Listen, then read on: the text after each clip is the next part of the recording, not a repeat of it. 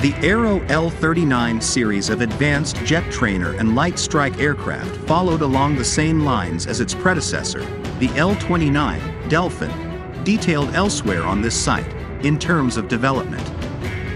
Designed just 3 years after the successful L-29 became the frontline advanced trainer for the Soviet Union and associated bloc countries, the L-39 emerged in prototype form and recorded its first flight on November 4, 1968, prior to introduction with the Czechoslovakian Air Force in 1972.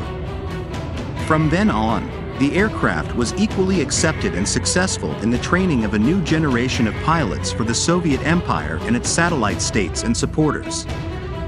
Total production exceeding 3,000 aircraft from 1971 to 1999. It became the first turbofan-powered trainer to enter serial production. Designed in 1987, the Airbus A340 was introduced in 1993 with carrier Lufthansa in 1993. Its internal layout used 2 aisles among its passenger seating arrangement. The original A340-200 series was a long-range model and featured a shortened fuselage. The A340-300 then appeared in 1996, and this model was marketed for short-range operations with its stretched fuselage. Both were powered by 2 XCFM International CFM 56-5C turbofan engines. Following the A340-300 were the A340-500 and A340-600 models, each with increasing operational ranges. Both became longer-range solutions with uprated engines, Rolls-Royce Trent 500 turbofans, and stretched fuselages. The A340-600 holding the longest length of the entire A340 family of 4.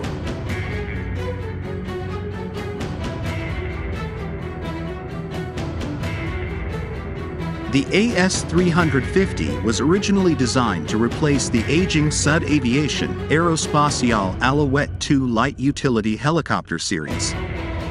The AS-350 appeared first under the Aerospatiale brand label but is now known under the Eurocopter name. First flight was achieved on June 26, 1974, with introduction of the system taking place in 1975. The helicopter has been in production ever since and has become a fixture in the inventories of dozens of nations around the world. The AS-350 maintains an impressive streamlined appearance. The pilot and optional co-pilot are seated in the forward portion of the fuselage with excellent visibility forward, below, above, and to the sides. Entry is via a hinged automobile-style door. The passenger cabin, with room for 6, offers hinged doors to either side of the fuselage with large windows. The turbomecha power plant sits atop and to the rear of the passenger cabin with exhaust jettisoned out through a cylindrical system aft. The rotor mast fits the main rotor high away from the fuselage and is made up of a 3-bladed main rotor system. The empennage, adding to the AS-350's distinct look, is long and slender and sports horizontal planes at about midway. The tail section is made up of a dorsal vertical tail fin with a shorter ventral fin below. The tail rotor sits to the starboard side of the aircraft. The undercarriage features a fixed skid arrangement.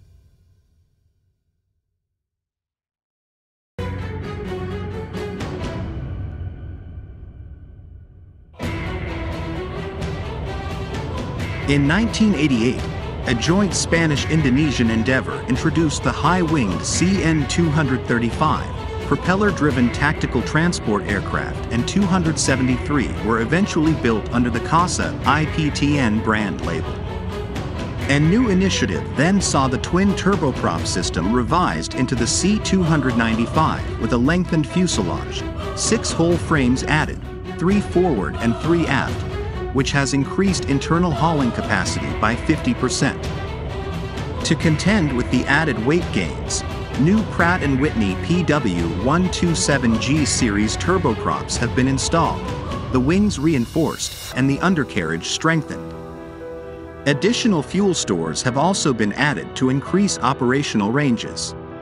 The cockpit uses 4 LCDs, liquid crystal displays, and supports NVG, night vision gear, and HUDs, head-up displays. The C-295 began development in November of 1996 and was unveiled during the Paris Air Show the following year with introduction in 2001 through the Spanish Air Force. The aircraft remains in active service with over a dozen air forces the world over. A prototype first flew on November 28, 1997 to prove the design sound, and production has been ongoing since 1997 with over 100 units delivered.